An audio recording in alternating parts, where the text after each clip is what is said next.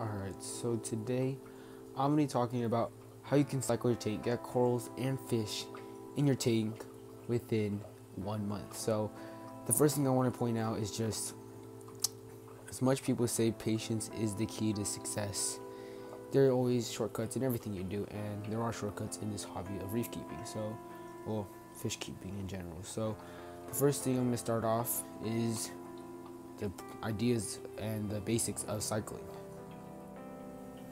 Okay, so right now you guys are looking at my 45-gallon Red Sea E170 Max series. So pretty much what I want to talk about is I'm going to start off with the basics of the nitrogen cycle.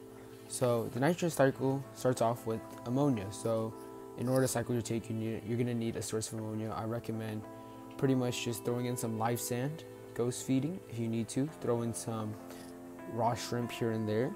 And if you do have an existing tank like the tank I showed in the beginning, I recommend using that. Like, get some filter floss and let it run in that tank for a few days and just squeeze it into this new cycling tank every so often. And I'm pretty much just going to skim through the nitrogen cycle because I'm pretty sure most of you guys here have heard of it. If not, then I'm just going to be a refresher. Then it goes to nitrite, and after nitrite you go to nitrate. During the process for my 1 month cycle, I did not turn on any of my aquarium lights. I actually just used sunlight. So you can see in the right side of the screen, you can see the window, which I left open, which did increase algae growth, which I am okay with. Personally, I am. Just, it's part of the cycle. It's the food for the copepods, any bacteria, and it just shows that, I mean, you have something living in the tank. I used live sand, 20 pounds from Carib Sea, and then I used you can see just live rock. Well, actually no, my bad. It's like 80% dry rock and like 20% live rock. Majority is just dry rock, and the die-off off there was also another source of ammonia. And after about 2 weeks, nitrates were 0.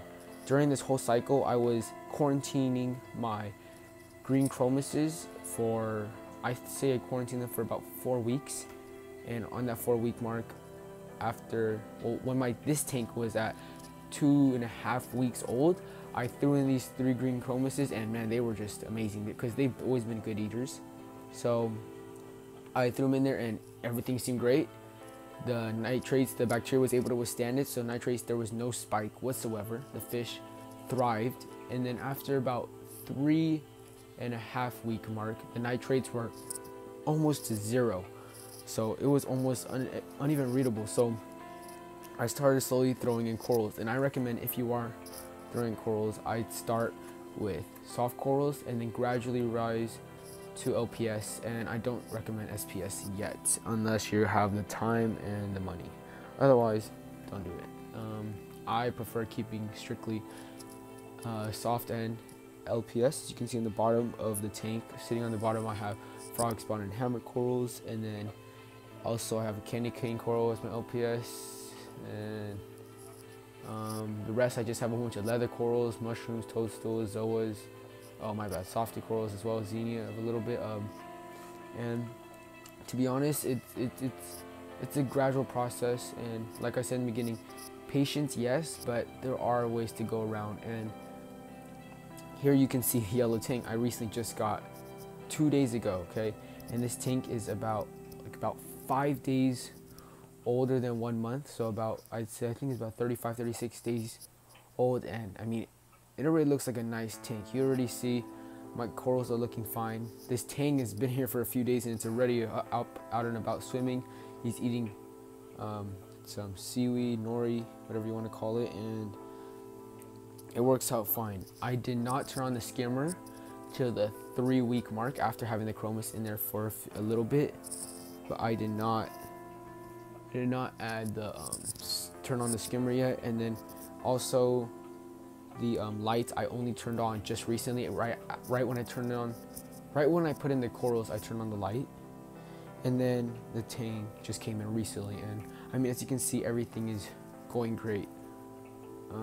The basics I just wanted to let you guys know is, yes, you can take 2 months to cycle your tank. You can throw in some dry rock, slowly throw in some nitrifying bacteria, but again, I am a broke reefer. I am not going to go spend what's it called, like extra 10-15 bucks on nitrofining bacteria, which I know I can do myself.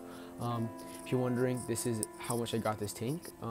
Yes, on like bulk BRS, man, and BRS or anything online, brand new, this E170 series actually costs 1,500 around, but I was able to use an app called OfferUp, like I've mentioned in my previous video, OfferUp, and I was able to find a great deal and got the tank, the stand, and the light included, as well as a few supplements, all for only $300. So that's a great deal, and I now am tutoring as my budget to support the hobby. And I mean, as you can see, everything looks well. I'm gonna bring it up a little closer. I mean, the lights I did change. The tank's probably gonna go high right now, but the lights I did change just for the video, just to make it a little more purple-ish, so you can see it come out a little bit stronger. Here's my hammers, a few pallies.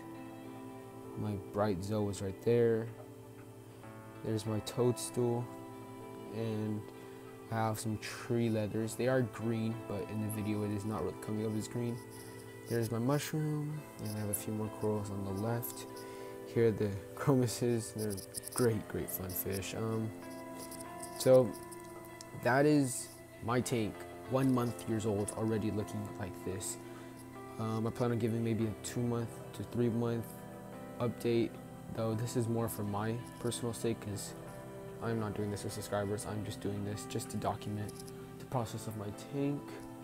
Oh, and about 1 week ago was the 6-week birthday of this tank. As you can see, I have anemones, still my 2 clownfish, Xenia, Favia, and I mean, everything is looking great. The light is not really working on here. It's not really wanting to focus, but that is updates for now. But yeah, back again here. Pretty much patience, yes, but you do not need to take that long. There are always shortcuts in everything you do. And I mean, stay fun, my bad. Have fun, and keep reefing, and comment down below if you have any other questions. If not, hope you enjoyed. Peace.